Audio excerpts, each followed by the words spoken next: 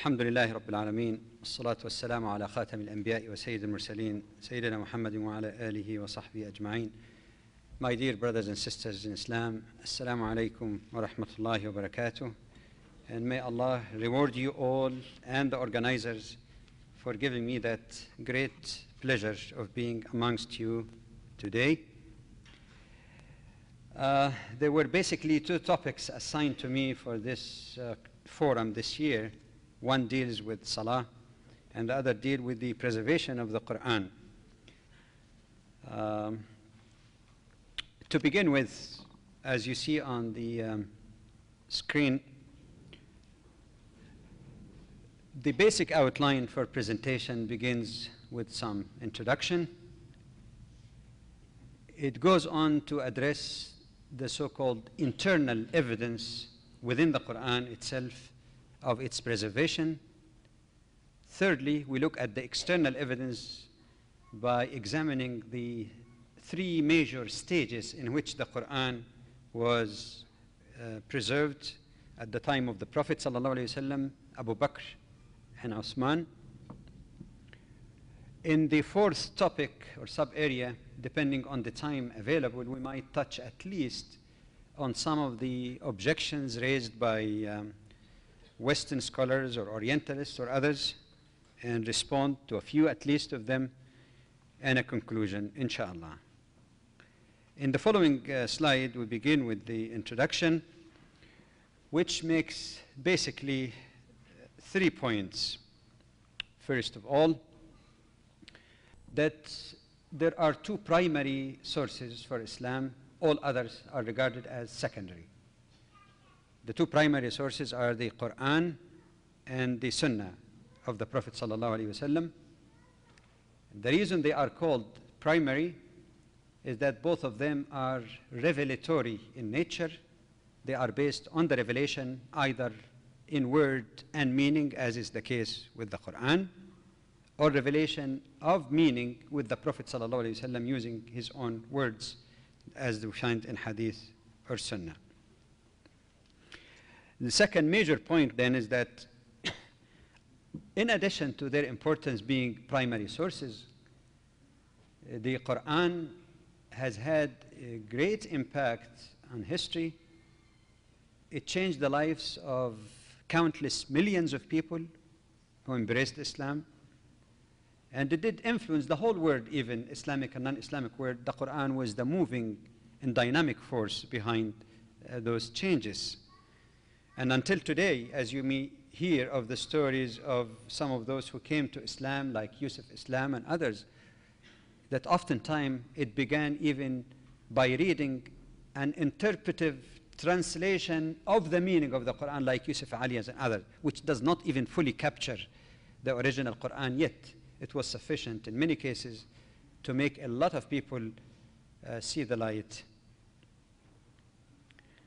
Now, to speak in one session about preservation and Quran, of the Quran and Hadith is a bit too ambitious. So I thought for maximum benefit to just focus on the Quran and not the whole Quran again. Why? When we speak about primary sources and when we try to learn how to respond to objections and all the campaign to discredit Islam, its teaching, its prophet, and its book, then we need, in fact, to make sure of two things. First, how do we know that the Quran indeed is the word of Allah? What to say to those who say the Quran is just a book that was written by a group of people similar to the various authors of the Bible, for example, or that the Quran was written by Prophet Muhammad ﷺ, as you find typically in most social studies books, Quran written by Muhammad. If they don't say it directly even, they quote ayat in the Quran and says Muhammad said, and they quote the Quran, implying that he was the author. Or those who say that the Quran basically is a sort of compilation from various sources, because there are similarities between the Quran and Bible and other sources, apocryphal literature even.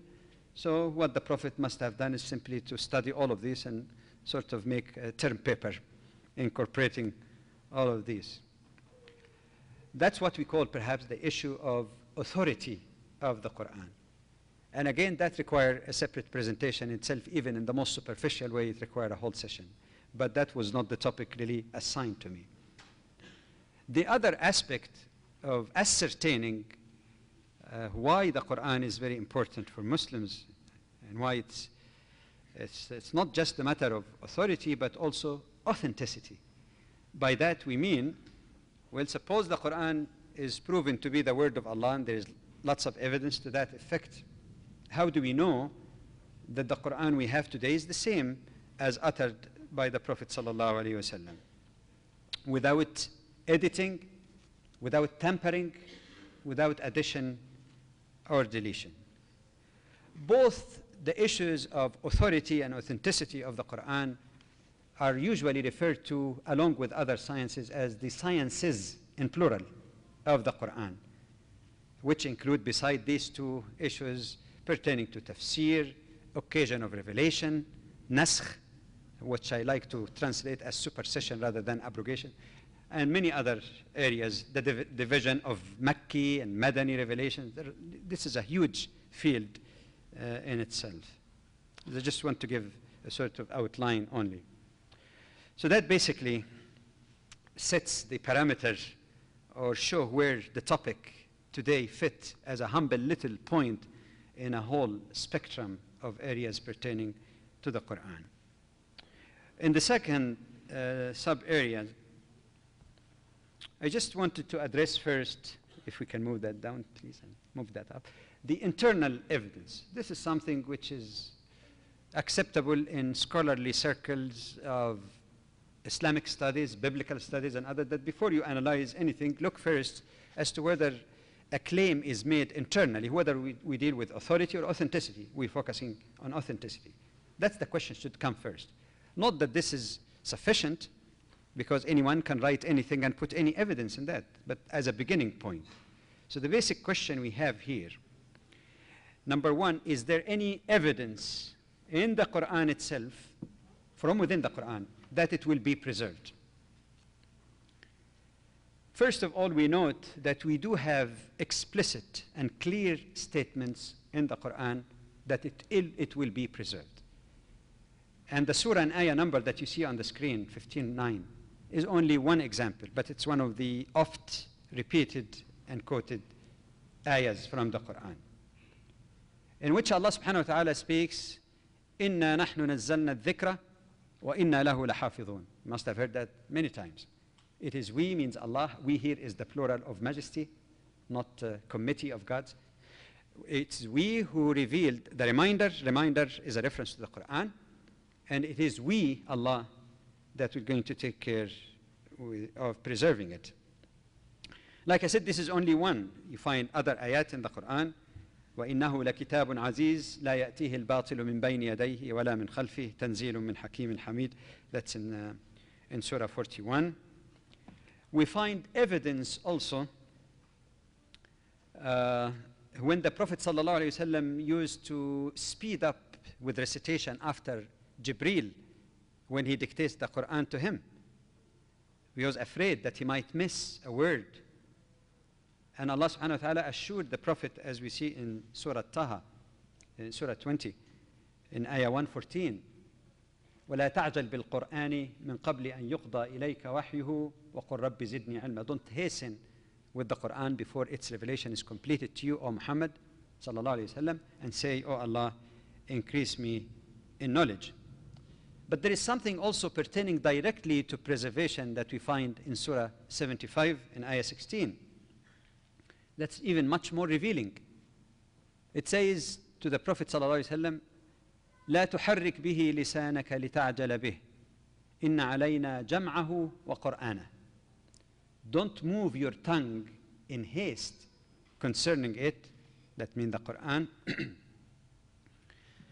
It is up to us, means to Allah, جمعه وقرآنه, to preserve it and to promulgate it.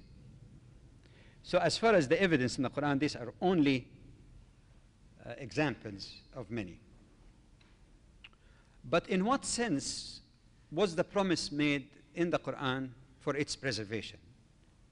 Here we find evidence internally of the dual promise of preserving the Quran. First of all, memory, which is even more important, much more important. It is interesting to notice, for example, that in one hadith in Muslim, in Sahih Muslim, it is said that the Prophet ﷺ was told that you will be given a Quran, لا يمحوه الماء, which will not be erased with water, because that's the way sometimes when they write in something and then they want to clean it, they wash it with water to write again. And some people did not pay enough attention to this, that forget even about any written record of the Quran. The promise is that this Quran can never disappear. You can burn all copies of the Quran in the world. You can erase any manuscript, but the Quran would remain. For example, the first citation in Surah An-Nur, Surah 24, we are told quite clearly that the Quran would be preserved mainly in the hearts of people. بل هو آيات بينات في صدور الذين أوتوا العلم وليس في كتب بل هو آيات بينات في صدور الذين أوتوا العلم. The Quran is nothing but clear signs in the hearts. Didn't say books, even though writing will come. But that particular one focus in the hearts, sudur, those who are given knowledge. I put that first because I think it's even the more important one. Yet we find evidence in the Quran also of its preservation in writing. There are numerous references to that. In Surah Al-Alaq, اقرأ باسم ربك. I know the word اقرأ could mean read and recite, but as you know, in some narration it says that Jibril alayhi salam brought a parchment and asked the Prophet alayhi salam to read. But if you continue with the first few ayahs in Surah 96, Al-Alaq, الذي علم بالقلم, in the context of the Quran, it says that Allah taught the human with the pen. So that also a reference to writing. In Surah 98, describe the Prophet sallallahu alaihi wasallam, رسول من الله يتلو صحفا مطهرة فيها كتب قيمة. A messenger from Allah reciting. صحف means leaves containing valuable books. Describing the Quran in Surah 80 also, that it is بأيدي سفرة كرام بررة, would be written or recorded by the hands of righteous, honorable scribes. So I think, again, that should be quite enough to articulate that second point. But now let me come to a controversial question that very frequently comes and is faced by Muslims living among Christians and Jews. Some people would say, you're trying to tell us that God promised to preserve His word, the Quran. We say, yes. But doesn't your own Quran also say that what was revealed to Musa and Isa, peace be upon them both, and other prophets, was also the word of Allah? As a Muslim, what can you say? Yes, it was the word of Allah. Why is it that Allah did not choose to preserve His word, and you people claim that all other scriptures did not remain intact as the Quran did? Why did God choose to preserve some of His words but not the others? An interesting question, isn't it? You must have heard that. First of all, you can dismiss it with one very quick answer, but I'd like to elaborate a little more on that. The answer to that is that, what do you mean by word of Allah? Do you mean that it has to be specifically in having a title of a book that some people even might have given to the scripture? The word Bible itself, to my knowledge, was not uttered by the name of any prophet before. Torah, yes, maybe that was mentioned both in the Bible and the Quran, that this is Torah. But word Bible, for example, did not come. When we speak about the word of Allah, means His revelation, His guidance to mankind.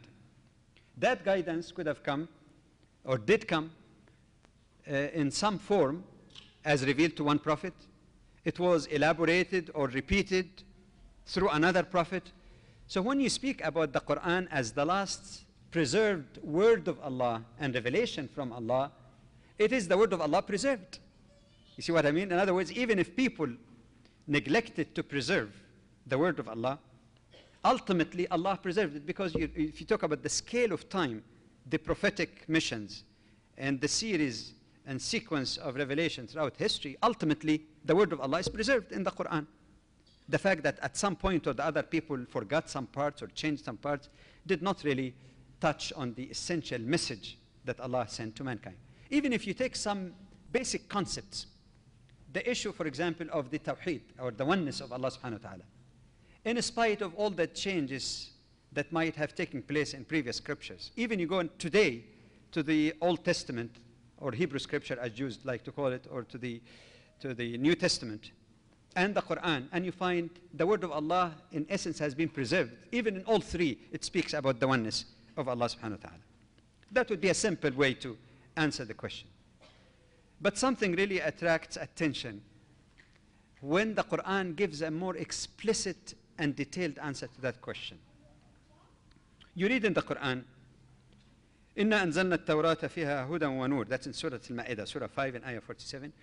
إِنَّا أَنزَلْنَا التَّوْرَاةَ فِيهَا هُدًى وَنُورٌ يَحْكُمُ بِهَا النَّبِيُّونَ الَّذِينَ أَسْلَمُوا لِلَّذِينَ هَادُوا وَالرَّبَّانِيُّونَ وَالْأَحْبَارُ بِمَا اسْتُحْفِظُوا. Notice that word. بِمَا اسْتُحْفِظُوا مِنْ كِتَابِ اللَّهِ وَكَانُوا عَلَيْهِ شُهَدَاءَ. The free translation of the meaning, Allah says, we indeed revealed the Torah containing light and guidance, used as a basis for judgment by the rabbis and the scholars or doctors of law, those who submitted to Allah, الَّذِينَ أَسْلَمُوا, for those who were Jews and the other scholars, al-ahbar, بِمَا اسْتُحْفِظُوا, by virtue of the fact that they were given the responsibility of preserving the book of Allah. This is very crucial. استحفظوا من كتاب الله. They, by virtue of being given the responsibility to preserve the word of Allah. You can see the difference now, don't you?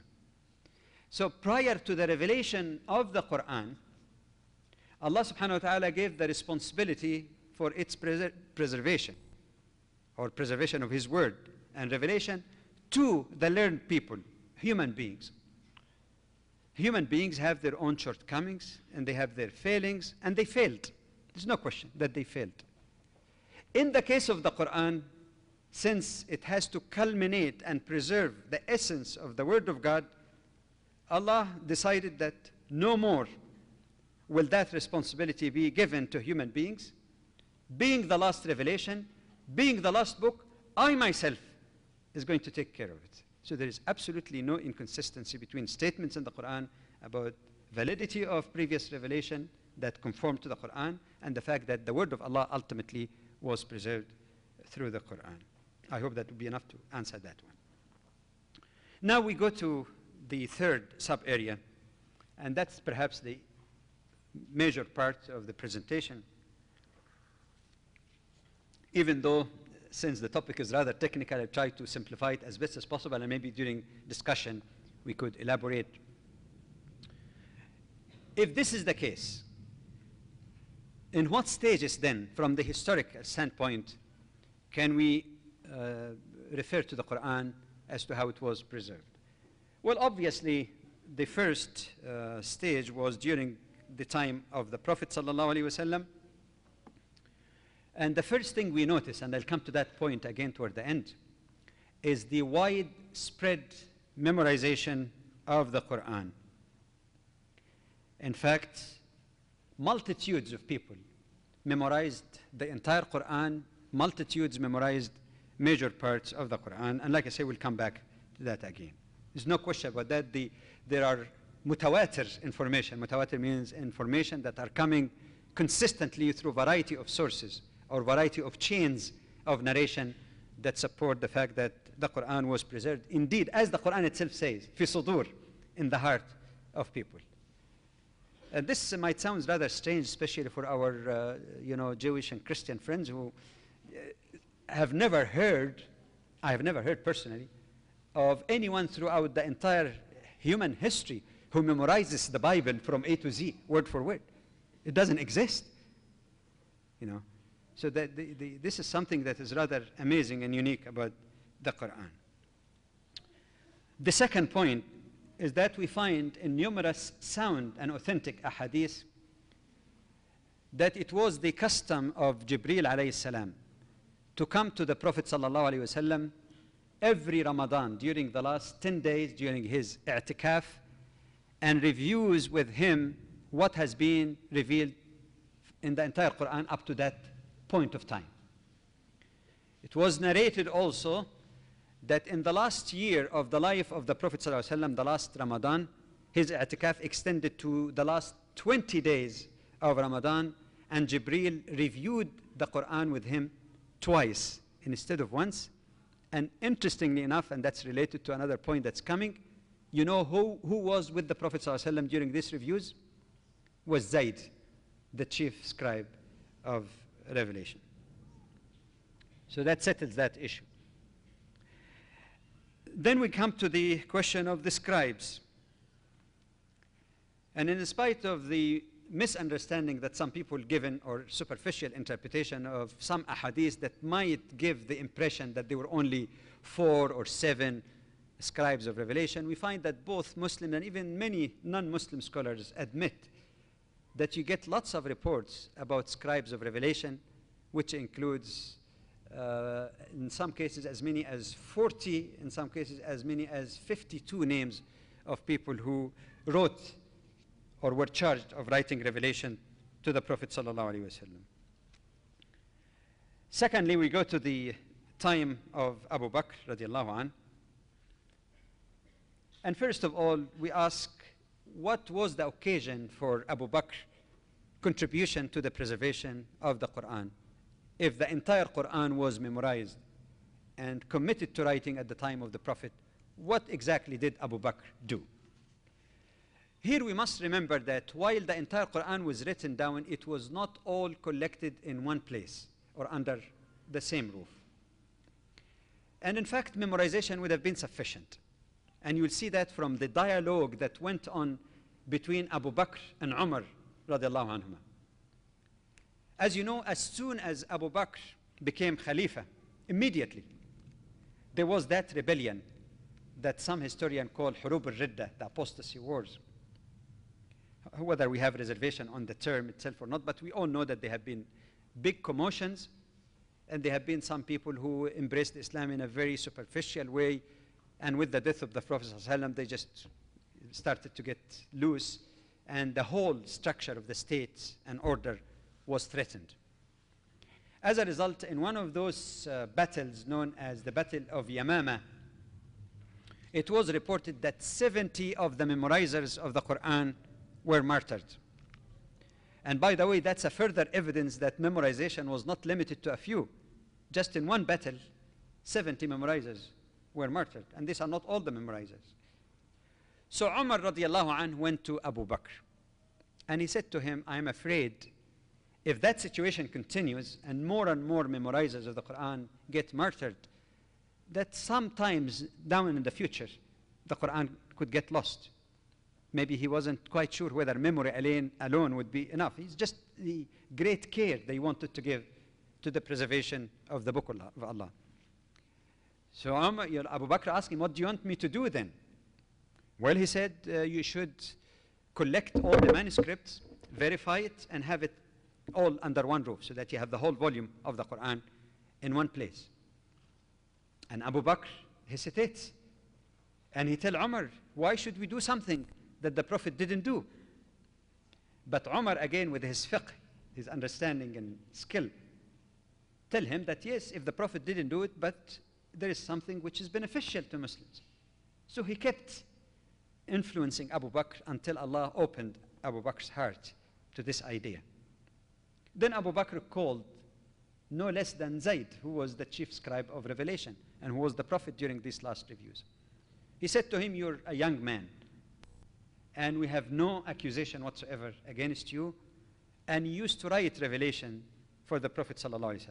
So go around and collect all those manuscripts, verify it, and put it in one place. What was the methodology used by Zayd and his committee? He's not the only one. It was public. Actually, it said that Umar went around and said, anyone who has manuscript, let them, bring it. Their methodology, in addition to memorization, and Zayd himself was a memorizer, was not to accept any claimed manuscript of the Quran unless there are 2 witnesses testifying to it. That's the minimum. In fact, some ulama interpret that in 3 ways. Some said means 2 witnesses that they have heard it with their own ears directly from the mouth of the Prophet ﷺ. Some said it means 2 witnesses who have seen that being written at the time the Prophet was dictating it. Others said, not necessarily, it could be 1 and 1. So at least there is 1 written manuscript, another testimony of a memorizer. There are even those who said it meant 4 because there is reference to writing, reference to memorizing, so that means actually 4. But suppose even we take the more conservative one, that there were 2 witnesses at least, whatever, writing and or memorization of every ayah in the Quran before it was accepted to be part of the collection. But like I said again, all these writings could have been useless so long as the memorization of the Quran is ascertained by multitudes of people around the Prophet sallallahu alaihi wasallam. That original collection, you might say, it was not writing, and I'd like to clarify an issue here, that just coming to that, the question of compilation. That was nothing more than compilation, not writing. And some writers, unfortunately, try to confuse the reader by using terms and expression to the effect of giving the impression that the Quran was not written at the time of the Prophet, it was written at the time of Abu Bakr. This is totally incorrect. To compile something means to bring the already written manuscript, put it together, order it, and arrange it according to the order of the surahs as the Prophet ﷺ explained to them. So this is an issue that has to be kept in mind. It was not writing, it was compiling. That copy remained in the custody of Abu Bakr as Khalifa. After his death, it went to Umar radiallahu anh, and after the death of Umar, it remained in the custody of Hafsa radiallahu anha, who was also a widow of the Prophet ﷺ, until, I will see later, it was borrowed by Uthman radiallahu anh for the copy, for verification of the copy that he sent all over the world. So that gives a sort of very brief summary. I'm leaving many details because, like I said, the topic could be very dry if you get too much branching on that. Now we move to Uthman's time. I try to again put it in some simplified form, but we'll add some more points as we go on. First of all, what was the occasion? We know that the occasion of Abu Bakr's effort was to make sure that at least in addition to memorizing, there is some authentic codex, as they call it, or written manuscript. How about Uthman? What was the occasion? I'll mention something here briefly, which is rather complex, but I just simplify it, and then, inshallah, towards the end of this time, I elaborate more. This is the notion of the so-called ahruf. What does ahruf mean? Some people translate ahruf as qira'at or recitations. This is not strictly correct. This is not correct. Ahruf actually is a reference to the fact that while the Quran was revealed to the Prophet sallallahu alaihi wasallam in the tongue or dialect of Quraysh, you see, it was all in Arabic. But even in Arabia at that time, there were also different tribes. And all of them spoke Arabic, but there are different dialects. For some tribes, one word is totally unknown to them. There will be some equivalent word that would make the meaning clearer to them. Slight variations in expression of the same meaning. The Prophet ﷺ stated, and this is a sound hadith, that نزل القرآن على سبعة أحرف. The Quran was revealed on 7. Some interpret that as strictly 7 or more. Some say that number 7 actually refers to more than 1. It doesn't necessarily mean that each and every ayah was revealed in different dialects. But what he meant by that, that for some tribes, who might have been unfamiliar or found some of the expressions in the Qurayshite dialect with which the Prophet uttered the Quran difficult for them. The Prophet allowed them, but not their own invention, allowed them alternative ahruf, or modes of expression, as I usually translate it, modes of expression to get the same meaning. That's why he used the term actually, فَقْرَأُوا مَا تَيَسَّرَ مِنْ. Read what is easy for you. He never meant that to be like something permanent for all time to come, but for that transitional period, the purpose of the Quran is to communicate. Yes, they're all Arabs, but it might be difficult for them in some specific expressions, so allowed them those alternate expressions. Now, even at the time of the Prophet ﷺ, two companions came to him after some dispute happened between them. Because they were very meticulous. Of course, they knew this is the word of Allah. Nobody should have even any letter different. That's the reverence they have for the Quran. So one of them recited one surah, and the other recited, and everybody says, no, your recitation is wrong, because this is the way I heard it from the Prophet. And he said, no, you're wrong. I heard it also from the Prophet. So they came to the Prophet ﷺ. So he said to the first one, recite. He recited the surah. And the Prophet says, هَكَذَا أُنزِلَتْ. That's how it was revealed. He asked the other one to recite. He recited it with that slight variation also of dialect. And the Prophet said, and that's how it was revealed. So he tried to show them that you should not really dispute on that. It is the same meaning. It is something to make it easy for people to comprehend the Quran. Now, this is just a background. How does that relate to what Uthman radiallahu anhu did? As you know, by the time of Uthman, nearly half of the known world was under Muslim rule. And Muslims went in all kinds of directions, carrying the message of Islam to other lands. But some of the Sahaba that went also belonged to several tribes. So one time, Hudayfa ibn al-Yaman, one of the great companions of the Prophet ﷺ, came back to Uthman alarmed. Uthman asked him, what's the matter? He said, I have noted in some of, I think it was in Armenia and Azerbaijan, he said, I noted that there's some dispute among the companions. Everybody say my recitation is better than yours, or my mode of expression is better than yours, even though it's basically the same Quran, but they started disputing. And he said, you should really take a firm position on that issue before they differ on their Quran as the Jews and Christians differed about their scriptures. So what Uthman did, he called again Zayd, who was still living, the same chief scribe of revelation, and he gave him the exact instructions. First of all, he would not work alone. There was a number of companions with him. Number two, that this would be done in public, and I'll come to that point again. It's not something that's secretive behind closed doors. In fact, Uthman announced that anyone who had any manuscript, even those who wrote for their own personal collection, should bring it. And he borrowed also the copy that was already in the house of Hafsa, that was written at the time of the Prophet ﷺ. And he asked them to go again through that, collecting verse for verse, or ayah for ayah, getting witnesses, comparing against the original copy, and finally he ordered that several copies would be made of this copy to be sent in the Jami' Mosque, not the one in Toronto here. Jami' Mosque is a common term that has been used in Masjid al-Jami', that's the central mosque in several places in the world. Historians mention at least 4 places, some go as much as 7, that were copied directly from that time on. After Uthman, we really noticed 2 things.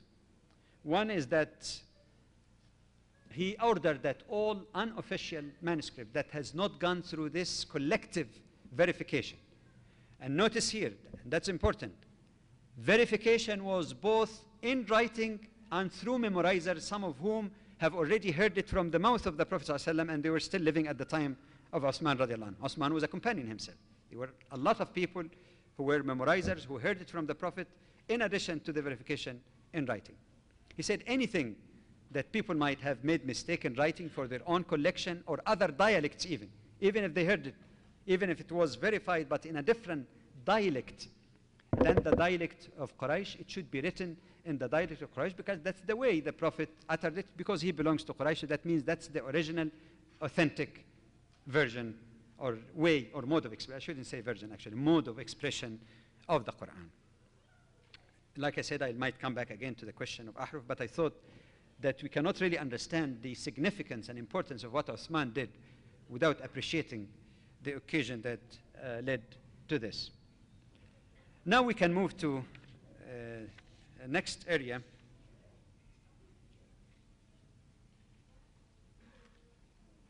Hoping that you're still awake. Like I said, I did give you a warning before. This is not a simple topic. And in spite of all that simplification, it's still, you know, something that requires a fair amount of concentration. The first question that some people might say is that you people seem to be approaching the Quran in a way that is really different from the so-called high criticism of the Bible.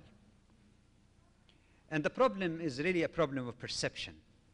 You see, if you happen to have been a Western scholar belonging to Judaism or Christianity, and when the high criticism began in 18th, 19th century, continued ever since, to verify the authenticity of the Bible, the only way that anything of the Bible, Hebrew scripture or New Testament, could be verified was nothing but manuscript, something in writing. Not even original, in the original language, because there is no complete copy of the Gospels, for example, in the Aramaic, the language in which Jesus spoke. These are translations. We don't know even what the originals were.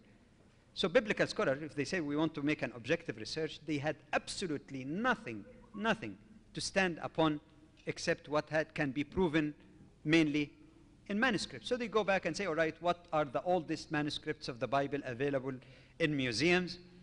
What archaeological discoveries might confirm or disconfirm? And the debate continues. I think some of you might have seen in recent issues in the Time magazine and others in the last few years, discoveries that negate things or confirm things, because there is no other way of verification. But it is rather curious that a lot of Western scholars and Orientalists who are critics of Islam and critics of the Quran want to impose the exact same methodology on the verification of the Quran in the name of objectivity and free historical scientific research. If, like I said earlier, if all the copies of the Quran were burned down, the Quran would have remained. The Quran would have remained exclusively through memory. In fact, I must add one point that some might not be aware of. Do you know even what kind of script was used in recording the Quran at the time of the Prophet ﷺ? Those scripts did not have dots. And you know the dots are very important.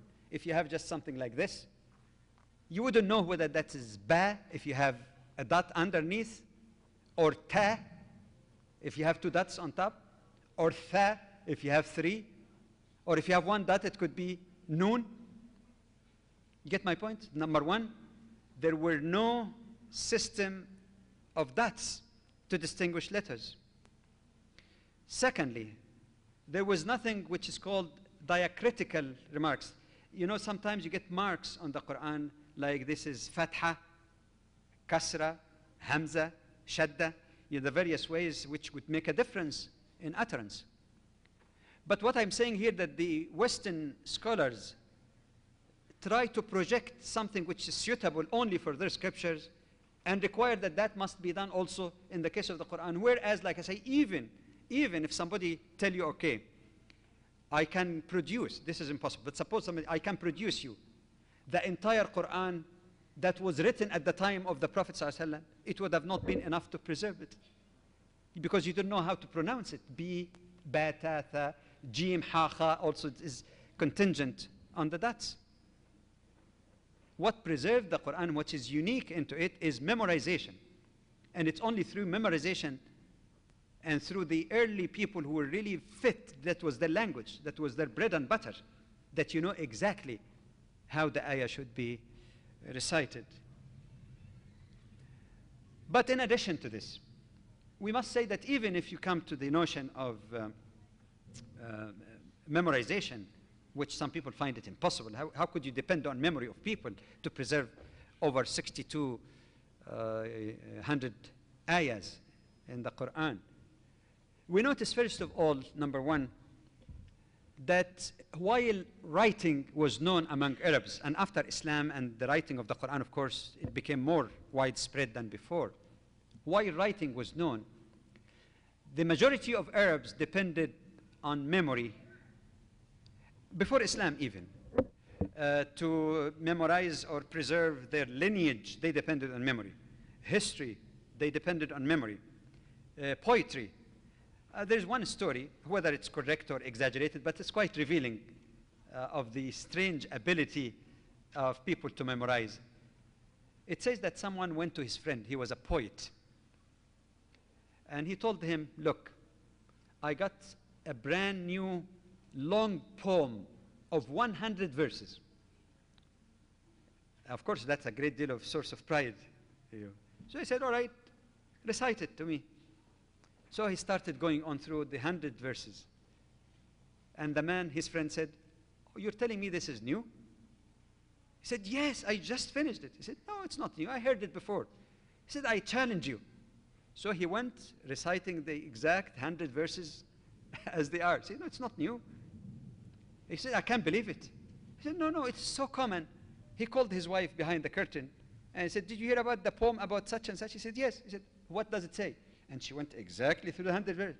The man got mad. He said, oh, I can get you. My servant, he heard it by now 3 times, and he recited all of them. Of course, like I said, regardless of authenticity of the story, but it at least carries some essence of the amazing ability of the early Arab.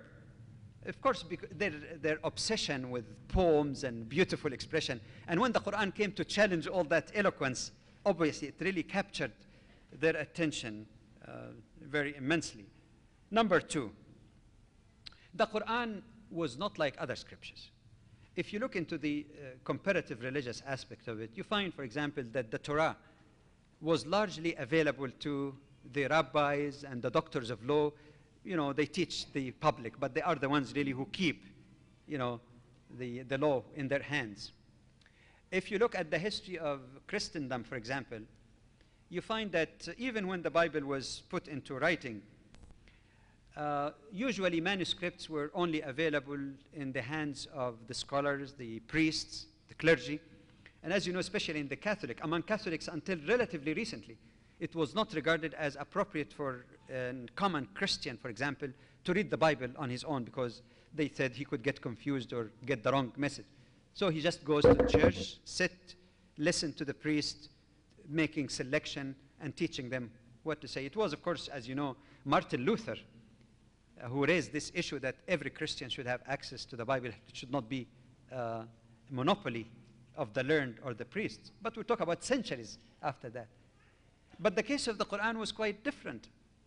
The Quran was revealed not in secret, not with a few select companions of the Prophet ﷺ, but wherever he was, traveling, sitting in the battlefield, and everybody's present, in the masjid, and everybody's hearing and watching what's taking place. But more importantly, that it became a religious duty on Muslims and a praiseworthy act to memorize the Quran. You go to Bukhari, for example, when we talk about Fada'il al-Quran, a whole chapter on the virtues of the Quran and other books of hadith, and see the amount of ahadith in which the Prophet ﷺ encouraged people to learn the Quran, to teach it to their children, to have their children memorize it. Some of you might remember one of the famous hadith, خيركم من تعلم القرآن وعلمه. Very eloquent. خيركم من تعلم القرآن وعلمه. The best of you is one, he or she is the one who learns the Quran and teach it to others. So that was a source of immense encouragement for all people. Thirdly, and still, in spite of all that you say, some people still in the Western frame of mind say, how could anyone memorize that whole book? Even at the time of the Prophet. And what they forget, that the Quran was revealed in piecemeal over a period of nearly 23 years. a little here and little there. And that makes it a lot easier to memorize than saying, all right, take that whole book, memorize it, and come to tell me in 2 hours. It was all period, a whole period for. Fourthly, unlike the Hebraic law or the Torah or the teaching of the New Testament, which was used, yes, but not really anything that comes closer to the constant use of the Quran in the daily life of the Muslim. The Muslim pray 5 times a day. And there is always not only the Fatiha, the opening surah of the Quran, there is encouragement of reading beyond that. And of course, they were not like us today, rushing, Al-Fatiha, Qul huwallahu ahad, Allahu Akbar, Qul a'udhu birabbil falaq, Allahu Akbar. These people used to pray in much longer and elaborate way than most of us are doing today. You find some ahadith, even that in the same rak'ah, you finish Surah Al-Baqarah and go even beyond. How many of us even can take that? Anyway, so the Quran was recited every day in prayer, in required prayer. It was recited in nafil prayer, in sunnah, encouraged, or non-mandatory prayers. And then we find lots of evidence in sound ahadith, in the variety of hadith book, that it was the custom of the companions of the Prophet ﷺ to recite the Quran at night. Some spend most of the night reciting the Quran. Look at the significance and implication of this hadith. When the Prophet ﷺ forbade that you should finish the Quran in less than 3 days. Suppose even that statement came earlier when the Quran was not completed. Still, it indicates that some people were doing it. That he said, take it easy, not less than 3 days. But again, it encouraged to be, not much more than 7 days. And now, when people finish the Quran in 1 month or 2, they think that they are really doing a good job. So the constant use of it. But the use of the Quran also was not only for prayer or worship or recitation at night or teaching. More importantly, it was for learning how to apply it to their lives. So whenever there was a dispute or problem, and you find that still in books of jurisprudence until today, it says, no, you should not do that, or you should do that, and the evidence that Allah subhanahu wa ta'ala says, and then he quotes the ayah from the Quran. It was a reference book for all phases and aspects of the life of the community. But finally, that is something that shocks a lot of people when they know about it. When you tell them, very simple statement, tell them today, in the 20th century, in spite of the loss of the eloquence that reached its epic at the time of the Prophet and Sahaba, in spite of the weakness of the memory, we depend on anything now. Some of you who have kids in the school, these calculators? If you ask them if he doesn't have calculator, add up 22 and 29, it might take them half an hour. He says, give me a calculator. So the memory today has been spoiled with the availability of all this stuff that we have. It might get even weaker. In spite of that big lag, you can find today, not adults, children as young as 9 or 10 years old, whose mother tongue is not Arabic, who memorize the entire Quran from A to Z with the exact punctuation. And some people are not aware, non-Muslims in particular, that every year there are various competitions of memorizing the Quran, and some are children. And their language, their mother tongue is not Arabic. They could be Indians, Nigerians, Malaysians, Indonesians, you name it. Let alone those who find it easier even because it's their language and they can understand. No wonder Allah subhanahu wa ta'ala stated in the Quran, and it was repeated in the same surah so many times, وَلَقَدْ يَسَّرْنَا الْقُرْآنَ لِلذِّكْرِ فَهَلْ مِن مُدَّكِرٍ. Indeed, we made the Quran easy for remembrance. Is there anyone who heeds it? Today in North America even, let alone the Muslim world, where you get tens of thousands of hafiz, and those brothers and sisters who come from the Indo-Pakistani subcontinent, of course the term hafiz is very common, someone who memorizes the entire Quran, even though my only reservation that when they read Taraweeh, they read so fast as if a missile is going through without thinking about the meaning. But it shows that they really memorize very accurately and very correctly the entire Quran. Now I wonder how much we're doing with time. If we get to the very last one, I'll only choose maybe one or two before I lose track myself even. About the objections, and I left that open because I didn't know which ones we're going to deal, but with your permission, assuming that you can keep awaking for a few more minutes, I just address 2 points. The one that deals with ahruf that we mentioned earlier, not qira'at, ahruf. And related to that issue, of course, is an objection that you hear about in written form and speeches by critics of the Quran, that Uthman must have burned other versions of the Quran, so we don't know really what was there in the Quran. So there were other Qurans in plural, and Uthman chose one of those Qurans and burned the other, so we don't know really if we have the complete Quran available. This is one issue. The second issue is that they say, all right, even in Hadith literature and in Muslim historical works, there are references to the so-called other codexes. The codex of Abdullah ibn Mas'ud or Ubay ibn Ka'b, and said they were not identical. So how come, if you people claiming that there was only one Quran, how come these codexes are already, or codices are acknowledged, or in your own historical references? Well, first of all, let's go back to the issue of the 7, whatever 7 is interpreted, the 7 modes of expression. Again, this is not recitations, because you see in recitation, it's almost like, say, al-imala wa takhfif, like when you say Musa or Muse. You hear sometimes some reciters, Musa or Muse. We talk about the same person, Musa alayhi salam. This is known as qira'at, okay? But ahruf is not exactly the same, really.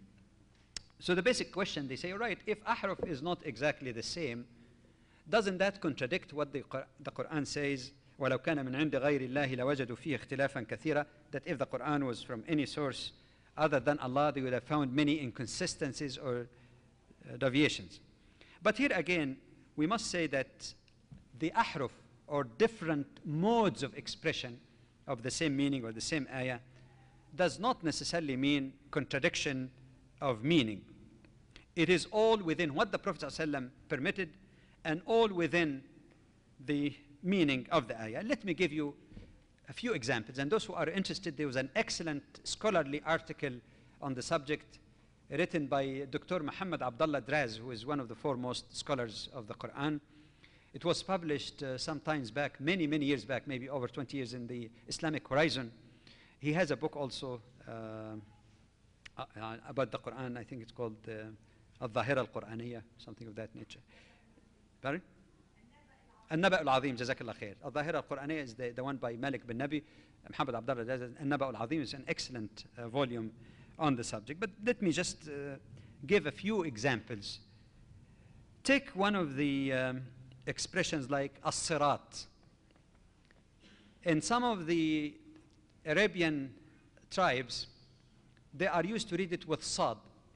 This is the more common one that we read now. Ihdina as-sirat al-mustaqim. Sad. Some of them are not familiar with this sirat. To them it is as-sirat with sin. But both of them refer exactly to the identical meaning, means the way. Ihdina as-sirat. Another variation that some people use and make lots of noise about, that there are different Qur'ans or different versions.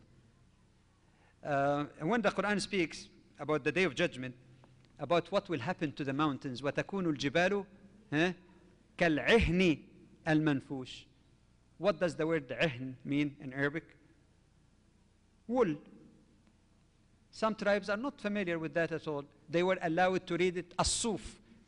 Suf and عِهْن in English both means wool. This is a sort of alternative way of expression.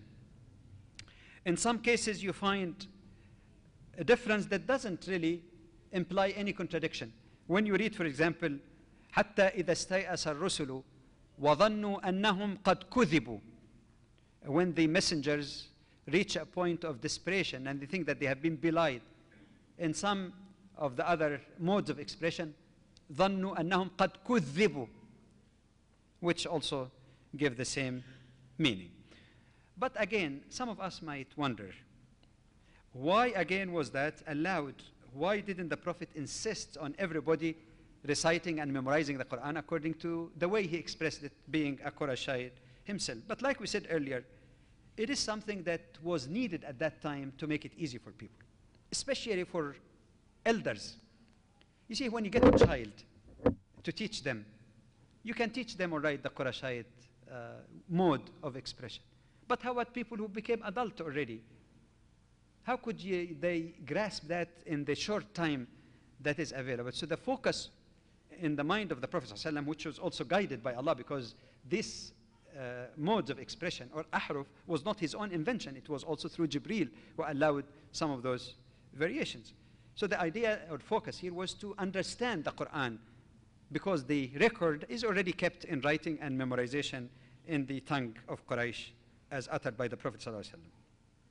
But then the question that some people say, did what Uthman did really constitute interference or destruction of evidence that could have been useful otherwise to discern and examine objectively the preservation of the Quran? And the answer is no. Number one, when Islam spread in different parts of the world, some who accepted, the masses of those who accepted Islam were non-Arabs. What difference does it make for the non-Arab whether you ask them to recite the Quran in this mode or that? Just to simplify the question. Suppose you don't know a word of French, okay? You're starting to learn the French language. Does it make much difference to you whether you are taught classical French or Quebecan style of French? Get my point? It doesn't make any difference for you because you're non-Arab. You're not French speaking. You're not born with this as your mother tongue. So since the masses of Muslims came from non-Arab source, what Uthman did to direct people towards the way the Prophet uttered the Quran would have not imposed any difficulty on them whatsoever, and as such he viewed that as a transitional stage until that generation is finished, and then the new generation would all follow the dialect of Quraysh. Another aspect is that, and this is very important in terms of scholarly verification of sources also, when it comes to the dialect in which the Prophet uttered the Quran, sallallahu alaihi wasallam, we find that there is so-called tawatur. Tawatur means that it has been confirmed over and over and over again by masses of people, because, as you know, the Prophet did not recite it once. Over the 23 years, he leads the prayer, he recited all the time, and people listening to him.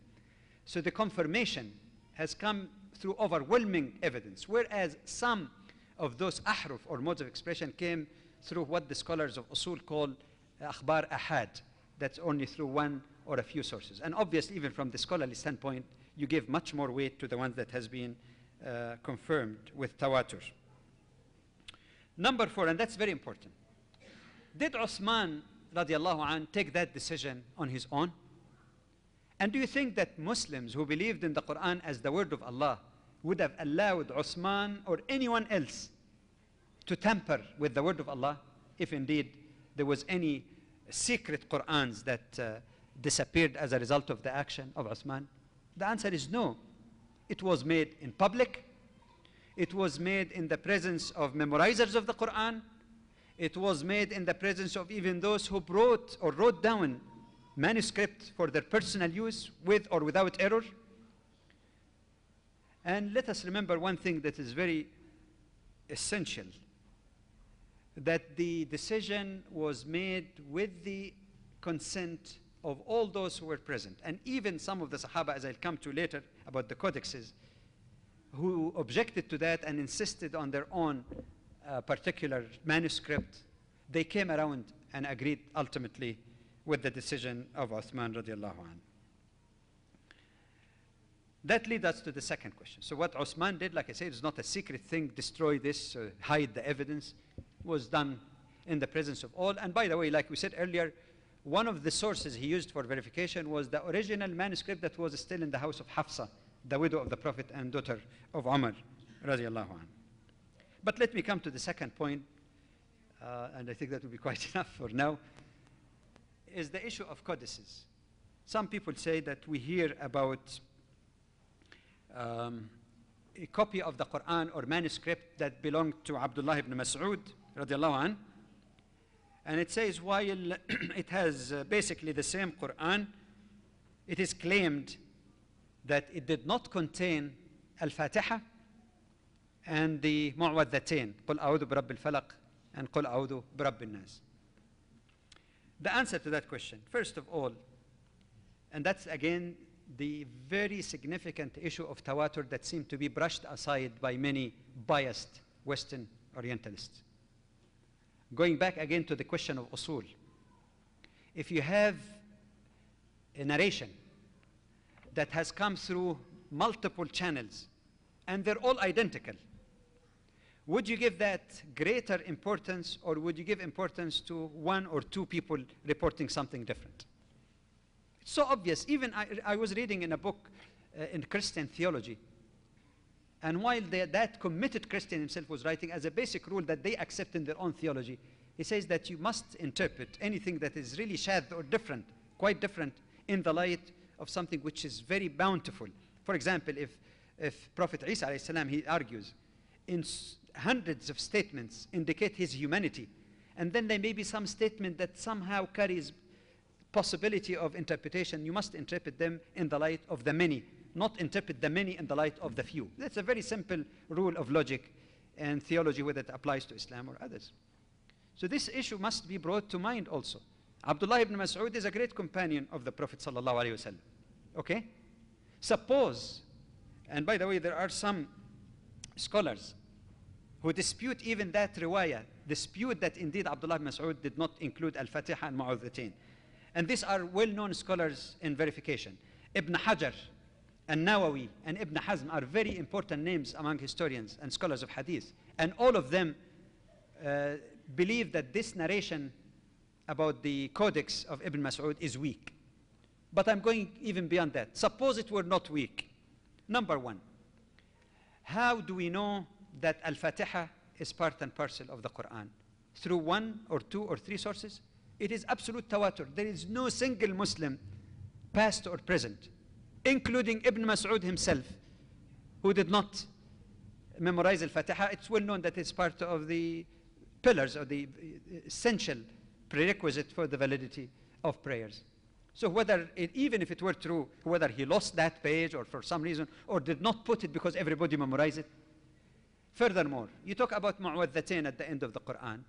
Even if you say that he might have lost a manuscript, suppose he didn't write it even. Everybody memorized that, and there are numerous sound ahadith of the Prophet ﷺ about Mu'awwadhatain.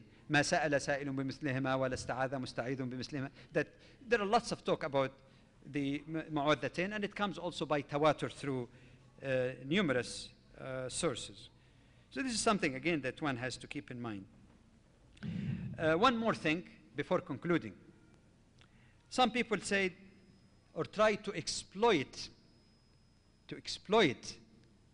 the difference of understanding about imama between Muslim Sunnis and Shias, and say, look, in some of the polemical writings, it is claimed that there is a different Quran for the Shia. You know, all these kind of polemical things. That there were other surahs in the Quran that Uthman suppressed because they speak favorably about Ali and his eligibility to be the Khalifa after the Prophet sallallahu alaihi wasallam. So the claim is made that some of the Quran was lost, suppressed by Uthman, or something was added in order to support one political view or theological view or the other. You might have heard also, those of you who have read in the subject, that there was a surah called Surah al-Wilaya, a special surah in the Quran speaking about Ali's wilaya, that he should be the leader of Muslims. Now, there are four basic responses to that before I finish. One, that this kind of claims are batil. They are false. You go today to Iraq in Shia area. You go to Iran, a stronghold of Shiism. In India, or any place in the world, personally, I have never seen the so-called Shiite Quran. And if any brother or sister here who follow the Shia interpretation can tell me, and I would welcome to hear that, if they have ever seen the so-called Shia Quran that is different. Is there anyone here by show of hands? Anyone who so-called saw the Shia Quran? Where is it? Why it's not in the marketplace? It is a myth to speak about the so-called Shia Quran. It is an exploitation of difference between Muslims about the concept of imamah to try to widen the gap and create myth, or to use writings that might have been written by some Shiite writers, but there, there are polemical writings on both sides that is not something that one should give a serious scholarly attention to. Number one. Number two, one of the greatest Shiite scholars is known as At-Tabrasi. In his famous volume known as Majma' al-Bayan, he says, and I'll quote him in Arabic first, أما الزيادة في القرآن فمجمع على بطلانها وأما النقصان فأشد استحالة. Which means, as far as anything that was added to the Quran, there is ijma', there is unanimity that this is false. And as far as reducing or removal of anything, nuqsan, diminishing from the Quran, it is even more impossible. And these are the words of one of the main pillars of Shiite theology. Number three, the question that I raised earlier. Ali radiallahu anh and other people, other Sahaba, contemporaries of the Prophet ﷺ, very powerful figures, were there already. Would they allow Uthman or anyone else to tamper with what they believe is the word of Allah that must be preserved intact? It's an impossibility. We don't hear about this. And even some of those rebels who ultimately murdered Uthman radiallahu anh, when they raised some issue, it was only just to try to gain some support. We said غير القرآن, but they could not offer a single iota of evidence against Uthman that he tampered with the Quran. It was not Uthman's decision. It was a collective decision of the Ummah that let's not divide even on the modes of expression. Keep it exactly as uttered by the Prophet sallallahu alaihi wasallam, which brought a great unity in the Muslim Ummah until today. To the point that one of the non-sympathetic non-Muslim scholars, William Muir, M-U-I-R, after going through a very critical analysis, very critical, of how the Quran was preserved, he concluded, finally, he said, we can say that the Quran we have today, that means all over the Muslim world, you get any copy anywhere, published or printed at any time, manuscript, in any point of history, it is all the same. He said, we can say, as a non-Muslim, that the Quran we have today is almost, we might say, the same. The truth is very difficult to utter it. He doesn't want to say it even openly. He says almost, but maybe you can say the same as the manuscript of Uthman. His main difficulty, as I indicated in my humble little test, by the way, for those who are interested in the subject, album 7 of the Islamic teaching series all deal with the question of sciences of the Quran. And it was quoted there that what I said, that Muir was not as objective by trying to cut the connection between the manuscript written under the supervision of the Prophet that was collected by Abu Bakr and Uthman, as if something happened in between. But at least he could admit openly that the nuskha or the copy of Uthman is the same as the same as we have today. But then there is tremendous evidence that it is exactly the same also as written at the time of the Prophet and compiled by Abu Bakr. And finally, very simple logical question. If indeed anyone tampered with the Quran, removed any part pertaining to Ali radiallahu anh, dropping or adding, do you realize that Ali radiallahu anh himself was Khalifa for 6 years and has full power? He was the Khalifa. Yes, there were troubles like other Khulafa. There were wars going on, disputes and commotions. But why that so-called hidden Quran or hidden surahs of wilayah of others never appeared? He has every authority to publish and even burn all copies that Uthman sent to the Amsar or to the cities. Finally, one point only for the sake of connecting between this and another very curious and important topic very interesting one, an indirect one that sometimes when you tend to think about the authenticity of the Quran, you keep focusing in depth on preservation and by memory, by writing, codices, and so on. But there is something very simple and very logical. Many of you are familiar with the literature that came up in recent times about the Quran, the A'jaz, the miracle of the Quran, not from the standpoint of historical or archaeological argument, but from purely scientific, decisive, known science, not scientific theories, established facts of science. And you're lucky here in Toronto that you have, of course, Dr. Keith Moore, and some of you must have seen his lectures about the amazing, precise expression in the Quran about human embryology. Even genetics is science that developed only in recent decades, that shows that indeed the Quran could have not been written by human. My question here is this: aside from the argument on the issue that we didn't deal with today, the authority of the Quran, the evidence that it is impossible that Prophet Muhammad ﷺ wrote that, or any human, because these are scientific inventions that we only learned recently. Aside from that line of argument, my question is very simple. If indeed there was the slightest tampering in the words of the Quran, how come these amazing discoveries are known today? In other words, if somebody tampered with the Quran, and in the ayat in Surah Al-Mu'minun, Surah 23, that deals with the embryonic stages, or ayat that gives a clear indication about genetics, that it is the sperm of the man that determine the sex of the fetus, not the egg, which is established in genetics now.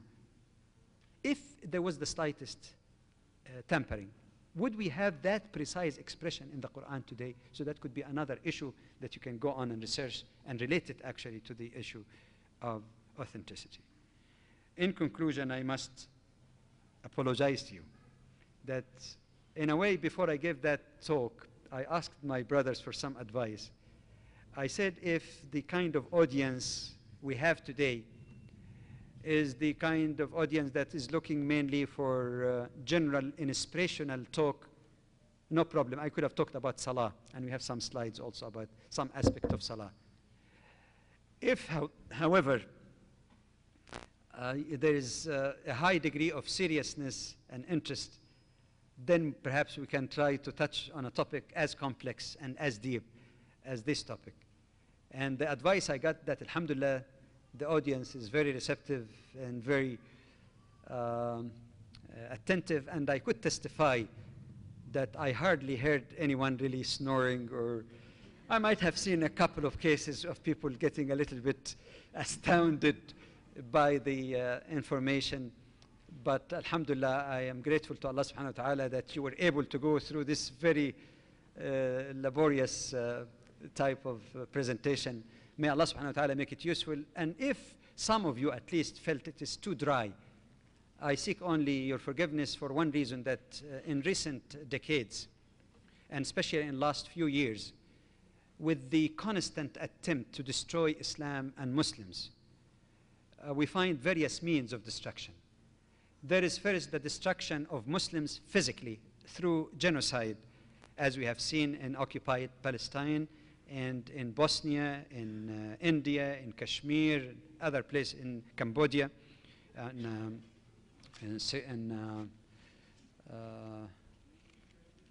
Burma, former Burma. We see one attempt to destroy Muslims or liquidate them physically. But what is even more dangerous and serious and very relevant to Muslims living in the West here, that I can see because I'm interested in that area. I see in literature, in the kind of speakers that are going around the country giving lectures to churches and other places, in talk shows, so books, talks, videos, that there is an attempt also to destroy Islam by attacking the credibility of its Prophet, Muhammad sallallahu alaihi wasallam. They realize that Muslims are awfully lucky by having a book which is both authoritative and authentic, that there was no tampering, which is unparalleled in human history or any religious faith.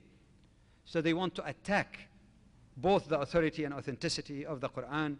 And if I had time, I could have given you more examples of the so-called errors of science in the Quran, errors of grammar in the Quran. There are lots of all kind of unjustified and erroneous critiques, unobjective. It appears objective, but it's really unscientific and unobjective attacks on the authority and authenticity of the Quran, and through attacking its own teaching, that it's old-fashioned or cruel or whatever. So I believe that while the topic, I admit, is even less interesting for some, or less or more dry than dealing, for example, with the authority of the Quran. How do we know it is the word of Allah, which is still an elaborate topic, but perhaps a little bit more easy to follow. I believe, however, that it might be useful for some at least, and might at least generate some interest on the part of some of you. That's why I'd like to conclude by mentioning some of the references. I did mention, but that should be at the very end of the list. But for something that might be readily available is album 6 and 7 actually, of the Islamic teaching series, where you have a total of 32 hours of taping, all about the Quran. The first part is on authority, the other one is authenticity and sciences. But for those who read Arabic, the best source, in my judgment, contemporary source, in terms of scholarship and response to some of the Orientalist claims, is the one written by another martyr, Sheikh Dr. Muhammad Sobey Saleh. Dr. Sobey Saleh is a great Lebanese scholar who wrote 2 important volumes. One is called Mabahith fi Ulum al-Quran. Mabahith is not like some people in Egypt believe, like security service.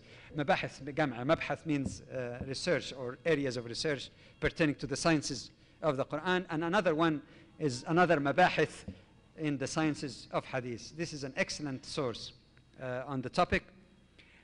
In terms of relatively recent ones, the book by al-Zurqani, it's called Ajaz al-Quran, if I remember the title correct, is a very important source on that. Among the earliest writings, which has been quoted frequently by many writers, is Jalal al-Suyuti, again, on Ulum al-Quran, sciences of the Quran. I'm not trying to say that these are the only ones, at least these are ones that I'm familiar with that really have great importance and wealth of information. For those who do not read Arabic, it is unfortunate that you don't have as many translated, because, like I said, the topic is very hard itself.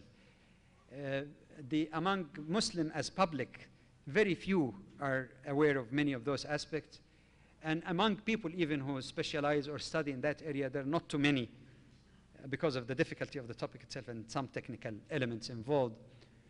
However, a simplified and reasonable source is written by a German Muslim who accepted Islam. It's called Ulum al-Quran. Ulum al-Quran.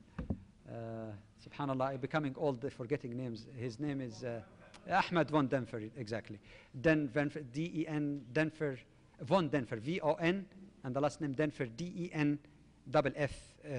That's a good book also on the subject, and I pray that Allah subhanahu wa ta'ala may enable me sometimes just to, not as a alim, but as a student of ulama, to compile some of this information, which is already actually on the tapes, but to put it also in some written form.